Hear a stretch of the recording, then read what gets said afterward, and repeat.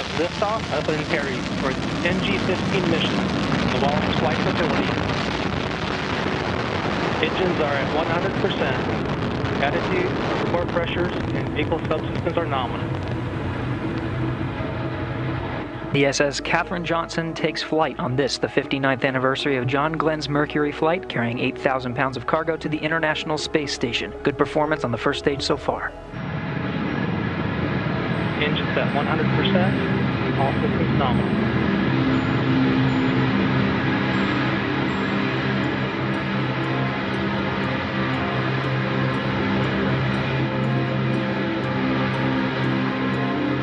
Stage 1 continues nominal performance, engines at 100%. Good core pressures, main engine cutoff.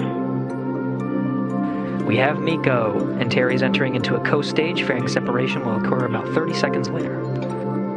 As we lose sight of the vehicle, now switching to animation.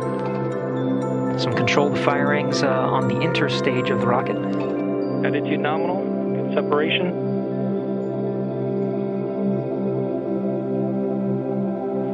"20 seconds to stage 2 ignition.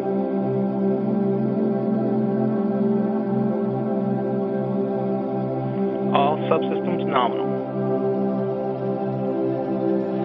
Fairing separation. Interstage separation. Confirm fairing separation and interstage. Stage 2 ignition. Stage 2 ignition confirmed. Stage 2 is a solid rocket motor, burns for about 2 minutes 44 seconds. The Philippines' second cube satellite Maya 2 was successfully launched to the International Space Station on February 21, 2021, aboard the SS Katherine Johnson Sinus spacecraft, the final step before it goes through deployment by the International Space Station. Maya 2 was designed and developed by Filipino scholars sent to the Kyushu Institute of Technology in Japan. This was made possible through the Space Science and Technology Proliferation through University Partnerships Project of the Space Technology and Applications Mastery Innovation and Advancement Program. The Maya 2 was launched together with two identical cubesats from Japan and Paraguay as part of the Northrop Grumman CRS-15 mission, all developed under Kyushu University's 4th Joint Global Multi-Nation Satellite Project. The Maya 2 is also a technology demonstration and educational platform developed for remote data collection through store and forward mechanism, similar to its predecessor Maya 1, which decommissioned on November 2020.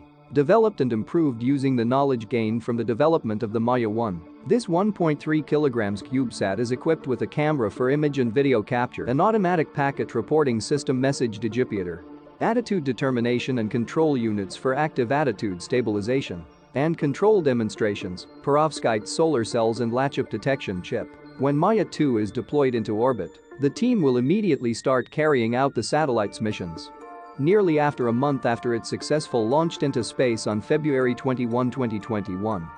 The Philippines' second nanosatellite was released to its targeted altitude in low Earth orbit from International Space Station on March 14, 2021. The three cubesats will travel around the Earth daily, primarily taking images of the Earth and relay information such as weather station telemetry and emergency announcements in the area it may happen to be passing over. However, the data from Maya 2 will be gathered by the DOST's Advanced Science and Technology Institute in Quezon City. As early as now, the Philippines can anticipate more Maya launches in the future. DOST's Advanced Science and Technology Institute and the University of the Philippines, Diliman's Electrical and Electronics Engineering Institute, Institute of Environmental Science and Meteorology, Department of Geodetic Engineering, and the National Institute of Physics have been the implementers of these satellite development projects, with assistance from three Japanese universities: Hokkaido University, Tohoku University and Kyushu Institute of Technology.